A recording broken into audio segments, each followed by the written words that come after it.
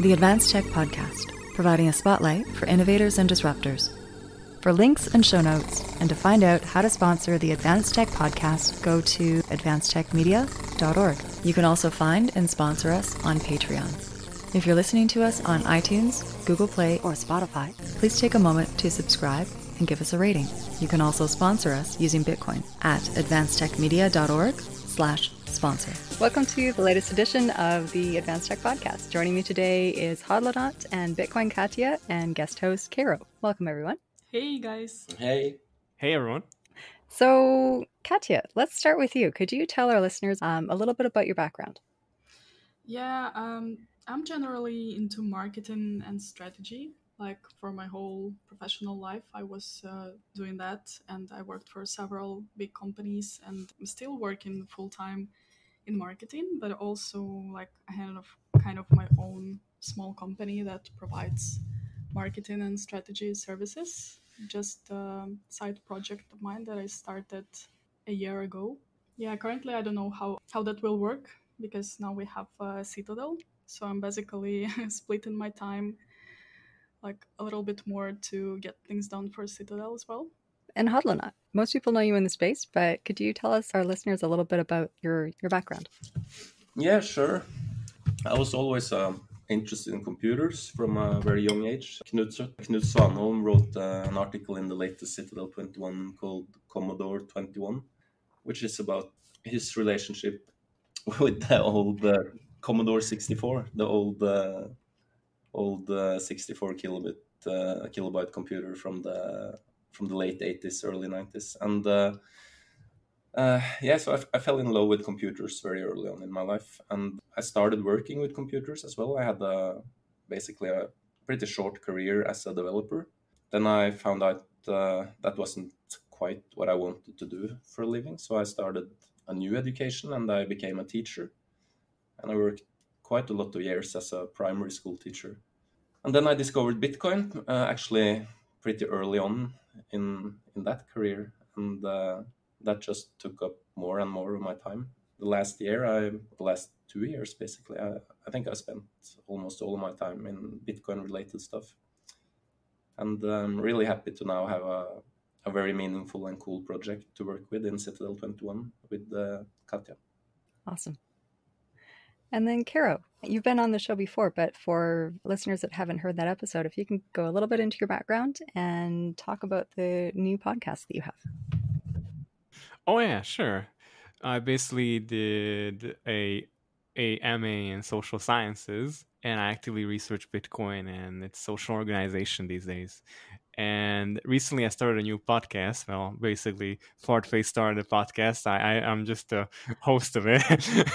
It's called Bitcoin Rehab, and it's quite cool so far. And I'm going to have more and more people coming on the show, and hopefully more people are going to be tuning in and then getting rehabilitated finally from the fiat world to the Bitcoin world, hopefully. And that's it, I guess. I love the title. Oh, yeah, like rehabbing everybody. Oh, rehab! Awesome. So one of the things we've mentioned, that's been mentioned a couple of times, is Citadel21. So I'd like to get into the origin story of Citadel21. Yeah.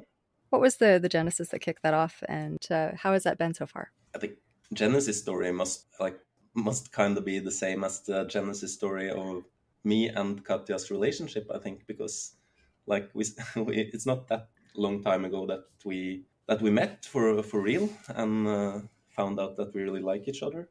And shortly after that, Katia told that she had been thinking about making a zine, and both of us had experience with we both loved zines from our younger days, different types of zines. Like I had been a fan of zines from the computer scene, like Amiga and old Commodore computers, and also football zines.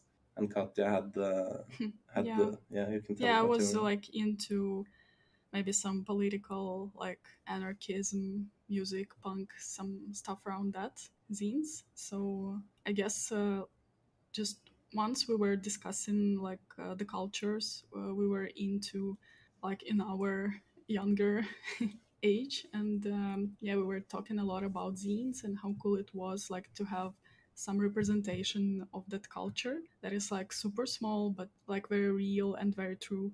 And we were thinking then like about Bitcoin, and I don't actually remember what was first, but I remember that we talked a lot about that we want to start like some kind of project.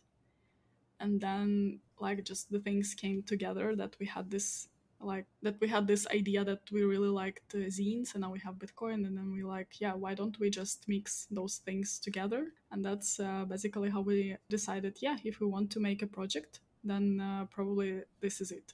Yeah, and during those early talks, it struck us how underrepresented all the cool voices in Bitcoin were, and how much uninteresting drivel and bullshit is written in the traditional, or some of the traditional publications in this space, which at least speaking for myself, I think most of the articles I see in traditional crypto media is pretty uninteresting, and it doesn't capture the voice I find in Bitcoin Twitter, for example, at all. And all these amazing characters that we see on Bitcoin Twitter with all their awesome memes and opinions, then it struck us that, hell, we need to make a place where these voices can be seen and heard by more people. So what was the process like setting up the very first issue? And, what was the hardest aspect of that? And then what did you enjoy the most? I guess we started to work like on Citadel probably in January. Like we started to think like, how are we gonna do it? And I think the hardest part was like basically probably to fight with ourselves and to be less lazy, because we had this like great idea, but then we basically couldn't start to actually work on the first issue until April. Yeah. So it took us really a long time to set up like all the initial things, like to find out the name and Yeah, we like, spent a lot of time yeah. just on stuff like color scheme and Yeah. logo, name, Yeah. basically all kinds of details. But I think that was time well spent, because the idea kind of matured in our heads, and so when we like finally set the date for, okay, we're gonna release the first volume on 21st of April, then we had a lot of stuff ready. Yeah. Yeah, and just working on the first issue, I guess the hardest, but actually it was like, it appeared to be not the hardest, but like in my head before we started, like I was worried, like what if like no one would like to contribute, like what are we gonna do? But at the same time we were fine with like, if that will be just project for like 20 people, or maybe for 10 people who are like hanging around and having this zine and read each other's articles, that would be cool. So yeah, it's so wonderful to work without having to rely on business models or monetization or anything like that. It's just inner motivation and seeing what comes out of it, and that's totally what you're doing now too, Karo. And I know that's exactly what Coinequers is doing with his podcast, and a lot of content and signal is being created in this space just from that inner motivation. I guess that's the case with you too, Alexandra. And in my opinion, most of that does something with the content. It can be 100% honest and real when it's not. It doesn't have any ulterior motives or incentives. yeah, and I think it's just that we go with the flow basically with each volume. So I can't even say that something was like really hard, because with all the help that people are willing to give, like to make Citadel alive, it really becomes so easy. Like for example, with Bitco, like he proposed to create the first cover. And I think that really helped us, because like so many people want to contribute that we have to, like spend less of the mental energy on thinking about like what are we going to do with the cover, and like will there be anyone to contribute, because like this comes pretty, like I would say, very organic to us. And we're very thankful for everyone who contributed so far. And you've just published volume 4. Each volume has been quite different. It has a similar theme, but it seems like there's a sub-theme within each. And I've really appreciated the, diversity of voices, that have contributed. Yeah, it's super, super varied and diverse. And yeah, I don't know about sub-theme, to be honest. Maybe it is, but that's completely by chance, if it is, other than a couple of times there has been like the cover has had an article inside, or like when Cypherpunk Now, Martin Fisher made that awesome cover of all the personalities on Bitcoin Twitter, like the people inhabiting the Citadel. He also made an article inside of how he created that, and now in this latest volume, when Ryr made the cover, he also made an article about his piece inside. But, maybe there is also some kind of other theme that we're not even aware of, that just because the space moves so fast or something. I don't know. I like the idea of an emerging sub-theme. It's almost like a Exactly. subconscious process. I mean, we must all be part of something like that, right? Bitcoin moves just as fast as everything else right now. So would you like to talk about some of the, a little bit more about the magazine itself or the zine itself? Or should we leave it there and I can cut this part out too? Yeah, I don't know. I mean, I think it's important that we stress how thankful we are to everyone who has contributed and all the positive feedback and support we've gotten.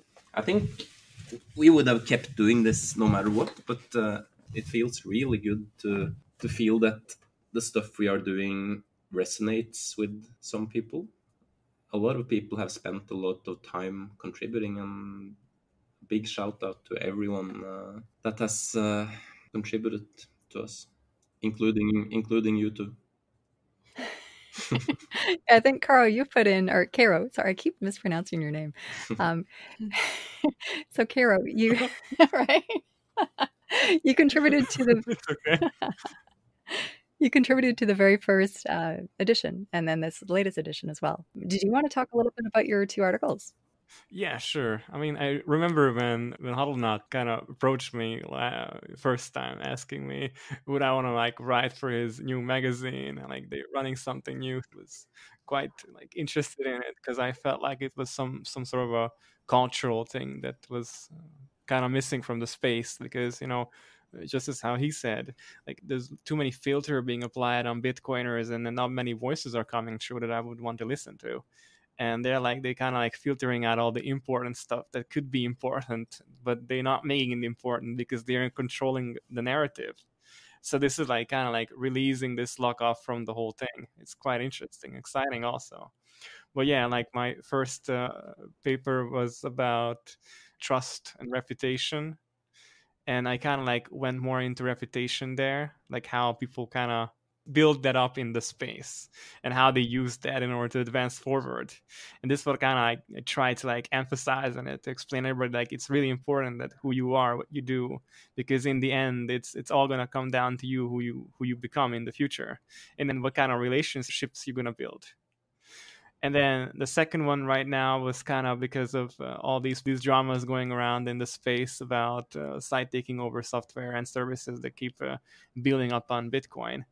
And I kind of felt like I just had to speak about it because I felt like people were being roll called basically into war. And I just can't stand this. I love all these service providers. Okay, I'm just gonna fucking name them. Wasabi and Samurai. They both fucking amazing in my opinion. They both try to fight against the overreach of power of governments and all these institutions like Chainalysis that try to like really make it hard for people to use Bitcoin in a completely clean way, as in far away from government. But yeah, they are like having this feud now, and it's like they can't step away from it. But I would love to see them like somehow make up and come together and make a much better product, and like kind of that. Basically, that's all. Yeah, I have to. You make me think of something, Karo. You talk about the filters being applied. That reminds me. I just thought that was really interesting. Yesterday, there was this guy who had an opinion on Citadel21. I have his tweet here. He said, "I read a few articles on Citadel21. Am I the only one that thinks they're cultish? If I didn't know some contributors, I'd be really scared about this thing called Bitcoin. I guess it's a free world and anyone can write about any topic. But sometimes it's better to have some high standard filters, like in Bitcoin Magazine or CoinDesk. Professional editorial and filters highly reduce noise to signal ratio." And I think it's just funny to me that he has this view on it, because that's exactly what we are trying to do, to avoid having those professional editorial filters applied by CoinDesk we want to bring the actual voices of the community, not so. Yeah. Mine is the shitcoin. So I was face palming quite hard when I read those comments, and he also like ended it with, "In my eyes, articles of Alyssa Hertig brought me more value than the whole Citadel21 release." So yeah, happy for him that he enjoys CoinDesk, and I think his time is better spent reading that, but that's not what we are trying to do. Yeah, I know him. We actually live in the same city. Yeah. And like he's a decent guy. Sure. But it just what's interesting is I think it really highlights, we can all be Bitcoiners, but we'll still have differing opinions. And, that's his opinion. He has every right to it. Some people do want that more kind of like professional sort of filtered view, but I really think that that's what's wrong with the world, is everything is too filtered and we need more authentic voices. So I really appreciate that, you've got a very strong vision and identity with Citadel21. And I hope you continue to push the envelope and push the limits with it. Yeah, 100%. We will. Cool. Yeah, I was pretty surprised to see that. I think, what was it? Who was it that made the comment about Golf Magazine? That was like such a perfect. I think that was such an amazing comment. I think it was Fartface, if I'm not mistaken. Yep. So what are you looking most forward to for future editions? I guess we're looking for physical copies. That's like the big question right now, and like the big part of our focus. So currently we're evaluating like the different scenarios, and I would say we are almost on the finish line about how we are going to make them, like regarding the shipping, handling, printing, and stuff like that. Yeah, hopefully the volume 5 probably could. It could potentially be the first one yeah, could being potentially printed. be. Or could I also guess, potentially not be the first one. Yeah, so I guess if not the 5th, then the 6th. The volume 6. Yeah, that's our deadline. Yeah, that's our deadline. But also as editor, I have a lot of stuff already like that has come in that I'm really looking forward to put in there from really cool people in Bitcoin that has written awesome stuff that's coming in the next volume. And we also have some great artists that will contribute with the covers. I don't like, if people want to get curated news, why don't they just go on to Bloomberg's crypto desk? Like, get their own news from there. Like, you can get Bloomberg news there 24/7. Even watch all the noise and things on the Bloomberg Pro version for I don't know how many $100,000 every month, and then what they pay for that. And then when they see Bitcoin moving up $100, they're gonna add, "Oh, this happened or that happened." Then they try to associate all these kind of noises to things. It was quite exciting. Also reading this from Talib's book, what I was like thinking, like whenever I look back at these news happening, I saw that like when something happened, they always tried to associate with something, but so hard that it had to be something. It cannot be just a random millionaire guy buying Bitcoin. It has to be some major event or some exchange getting hacked or something different. It always have to be some association with news. And then, just to filter it out, because it cannot be just a raw event, that it was completely organic or something. It just nuts. This is like, Bloomberg of crypto or the Bitcoin space. Like what I would say, it's no culture, no nothing.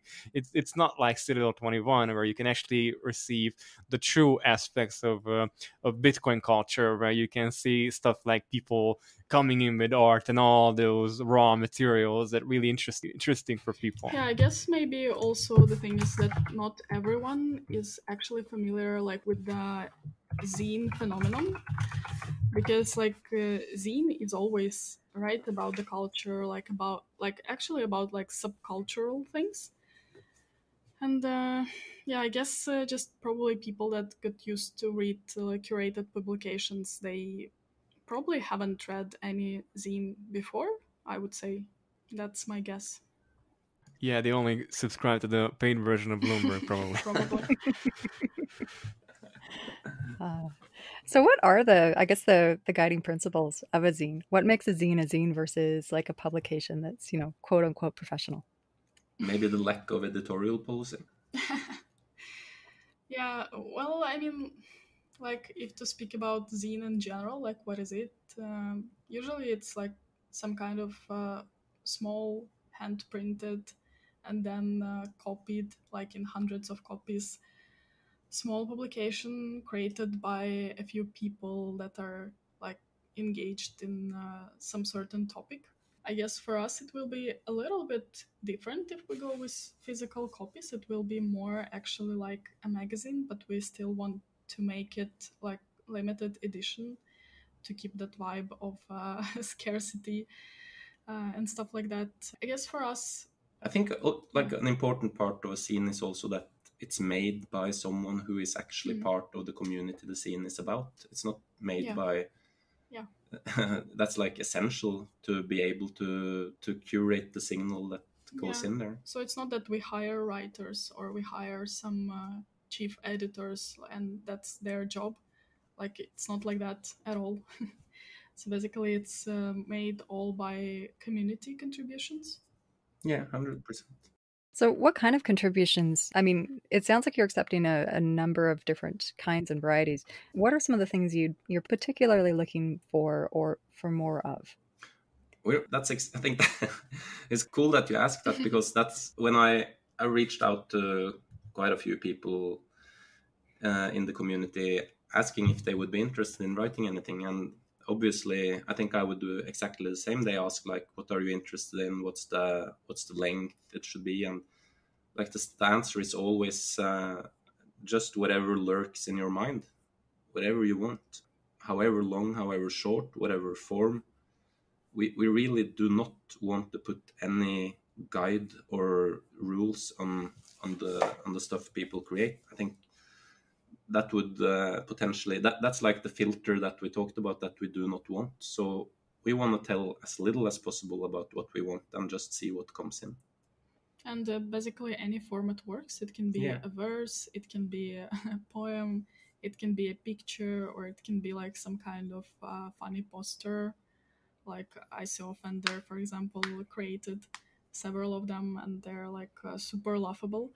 So there are really no limits. I would say if it even would be, some ASCIA art, like some kind of funny stuff made from symbols, we would still publish it as long as it's about Bitcoin. So anything works. We want variety, and we don't want like, for example, I thought about that earlier as well, Karo, when you talked about your articles, your last articles about the ninjas and the bananas, which created somewhat of a small drama on Twitter today. And what we really do not want to do is limit or like have this dogma that Bitcoin culture this is Bitcoin culture and this is not Bitcoin culture. Like, we want the community to define the Bitcoin culture because that's how it really is. And Bitcoin culture is like this guy wrote about Brazilian Jiu-Jitsu and Bitcoin. We have the Bitcoin music, we have the Bitcoin art scene, we have all kinds of philosophical input. We have just stories about particular Bitcoiners' journeys in Bitcoin in different countries. We have linking Bitcoin to old retro computers. We don't want to define it. We want the whole spectrum of culture that exists in this space. And I think it's really rich. And if there is a few things that are typical Bitcoiner, I think those are that the Bitcoiners tend to be independent-minded, and they tend to be very real people. And on that note, I'm really amazed at how many interesting people are in this space. Feels like I could be friend with pretty much everyone I talk to in this space. I really love being a part of it. Yeah, that's one of the things I really appreciate about the space as well, is how unfiltered the voices are and how authentic they are. Yeah. And it's like the honey badger maxim. Yeah. It's about the lack of filter. It's about exploring possibilities. Yeah. Honey badger is so nice too. He's such a nice guy. Until you try to fuck with him, then his gloves come off and he gets real nasty. Well, and that's fair. I mean, that's how it is in nature, right? 100%. Yeah. It's part of being real, I think. Yeah. I mean, I don't want to put any limits on this recording, but you're seeing that reflected in the world right now. Everybody is so politically correct. and so concerned about what they say. And the very fact that you can get canceled, the whole cancel culture, the fact that you can be fired for having an opinion and stating your opinion, like, that's horrible. Like, how did we get here? It's like some weird Twilight Zone world that we live in now. Yeah, the world is insane right now. And I think Bitcoiners are part of what keeps me sane, at least. Yeah, me as well. You, Alexandra, you have also, we mentioned we were thankful for everyone who had contributed, and you were cool enough to contribute with a piece, Phoenix. Yeah, we really liked it. We really liked it, and actually it was really cool to see, like, it got such a positive feedback on Twitter. Like, so many people were talking about your article. I mean, that's really, really cool and heartwarming to see when people react like that. Well, thank you. Yeah, it was something that I was kind of compelled to write. It was almost a protest against all the madness that's going on right now in the world. And to me, Bitcoin is really the solution. And I think probably about 2 months ago is when we heard the news of Character, in the middle of a protest saying, he was like a voice of reason in a sea of madness. And, he's saying, all this stuff that's going on, you guys need to look into Bitcoin. And it really went viral. And I think we need more voices like that. So that's why I included, there's a reference to Character, and that is entirely a dedication, to his act and what he was saying. And so at the very close of the article, that's the reference. Let's see, I think I can say this because the print copy is out now. So there's a new Selfbankt put together in the latest issue of Citadel Volume 4, the graphic novel. Yeah, so the graphic novel. And so at the penultimate page, the very back, he asked if I would consider including Phoenix. So there is a hard copy of Phoenix included in that. Yeah, that was really cool. Since you were already published in Citadel21, I think they cut that page from our version of it, but it's totally on 21ism and in their printed edition. Totally understand that. You want to make sure that each edition is unique, and I think that's part of the zine culture. So if people are looking to contribute, what's the best way that they can get their work to you?